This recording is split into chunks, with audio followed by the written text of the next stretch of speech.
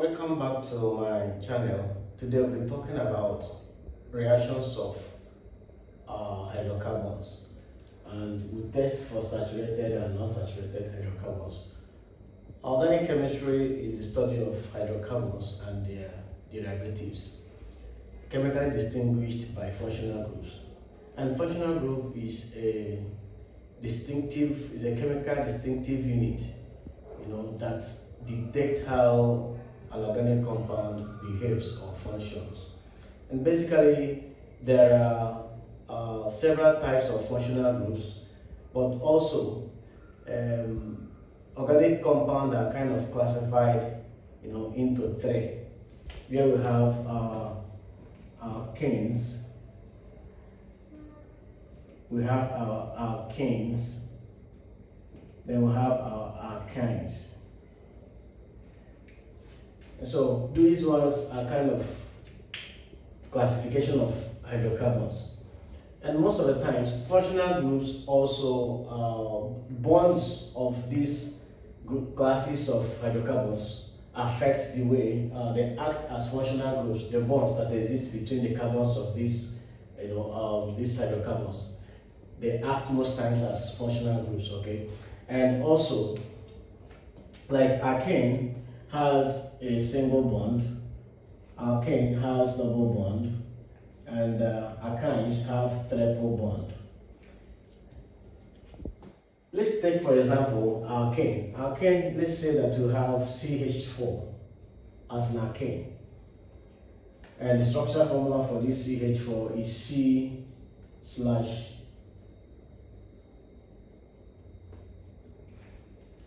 Now, this compound is classified as a saturated carbon because the number of bonds that a carbon atom can have is 4, maximum of 4.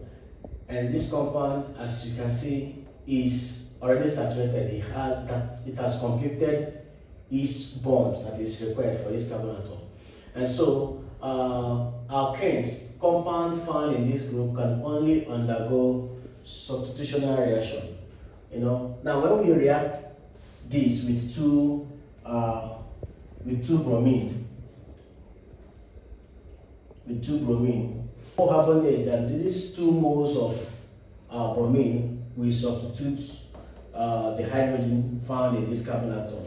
Then we'll have CBr(BrHH). This becomes our product. Okay, this is substitutional reaction.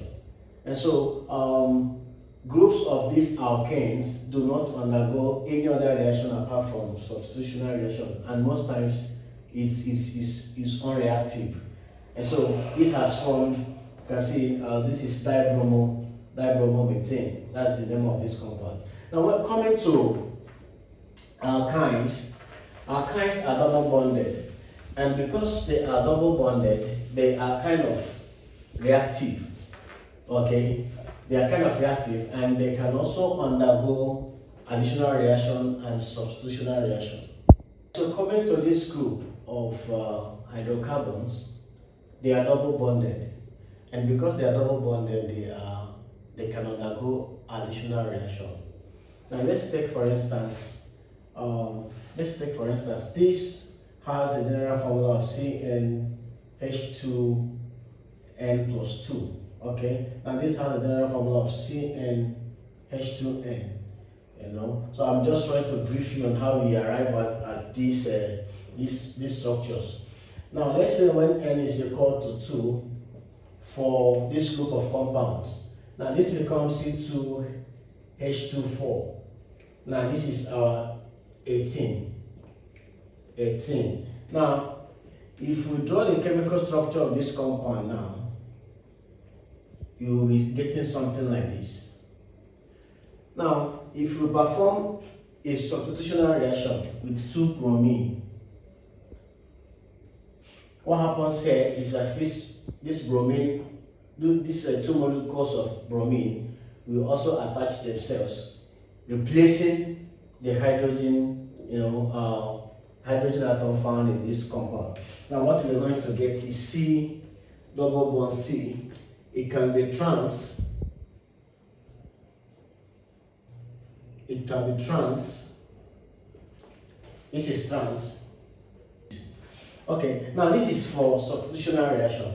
Now when it comes to additional reaction, they can also undergo additional reaction, whereby the bonds, the double bond here, that is, kind of bonded these two carbon atoms, we have to break, in order to, to be saturated. So it breaks down to form this group of carbon hydrocarbons. What do I mean by that? Now, if we should react this as an additional reaction, what happens here is this, that this double bond here will break off, giving space for additional atoms to come in.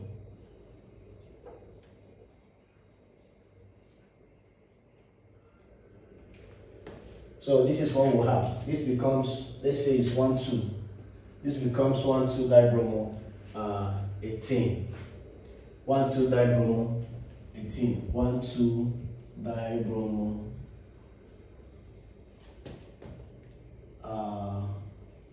18.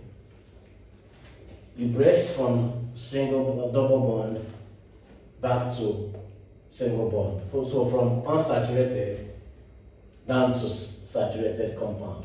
Now, is this also the same thing that is equivalent to alkynes? Now, alkynes undergo additional reaction, they also undergo substitutional reaction. So they break down from triple bond to single bond, then from single bond, from triple bond to double bond, from double bond to single bond. That's how they break, their bonds break. Okay, but in this experiment, basically we'll be testing for, this unsaturated compound, and we'll be testing for, this is saturated, is single bond,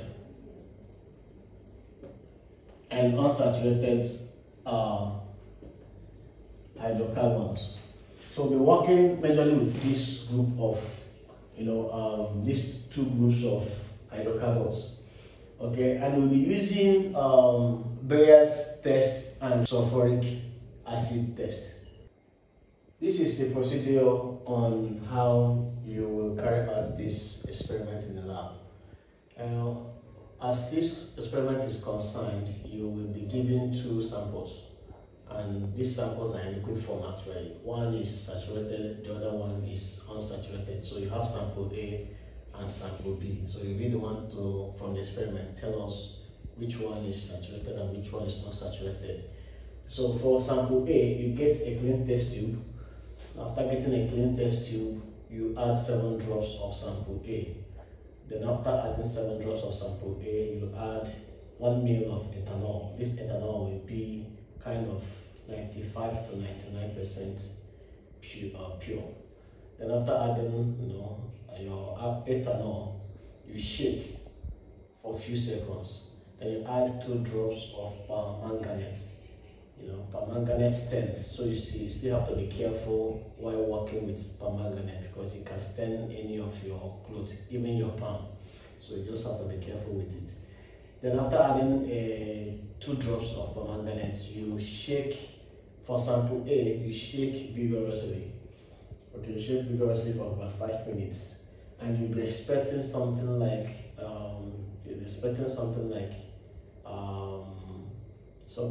pink to brown color. Okay, so once you shake vigorously, you observe and record your observation.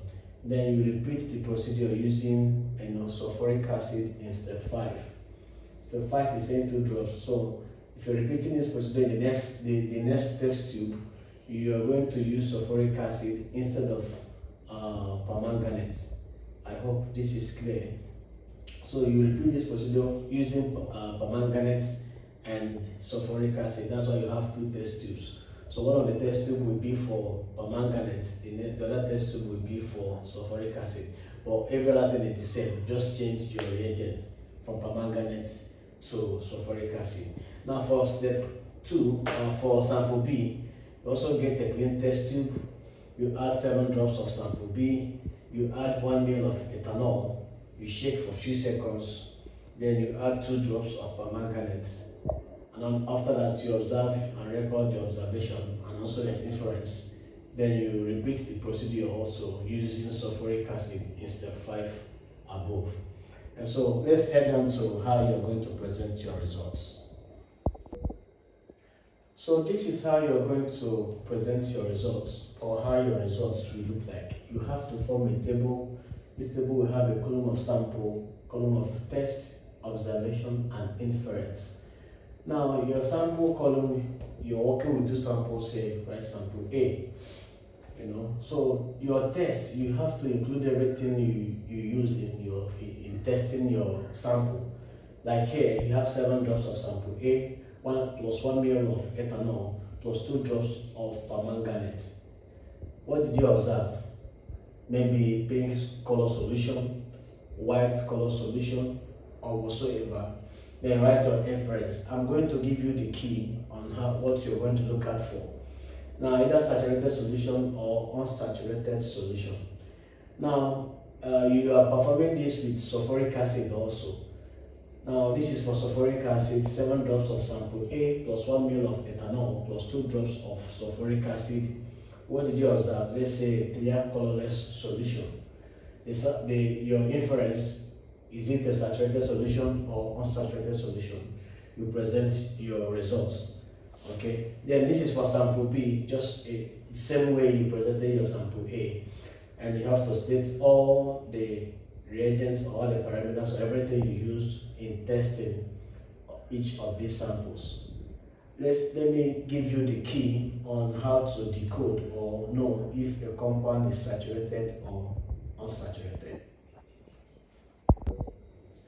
And so this is how you're going to present. This is the key that will help you to interpret your experiment. Now, when you see a white and pink layers of solution, when you see 2 layers of solvents with pink color at the bottom of your test tube, if you observe 2 immiscible solvents or a solution with a ring-like solvent or a ring-like layer in your test tube, something like a ring in the solution, you know that that solvent or that sample is saturated. Now, when you see a clear pink solution, you see a color range from pink to brown. So this color range depends on the time you keep your test tube or your sample with all you have mixed together. So that's why you will observe a color change to start changing gradually from pink to brown, maybe in the space of 5 to 10 minutes. When you see a clear white solution, then you know that compound or that sample is unsaturated. Now, this case is for permanganate and also for sulfuric acid. Thank you for watching, and if this is your first time of coming across my video or my page, do subscribe, comment, and share. Thank you.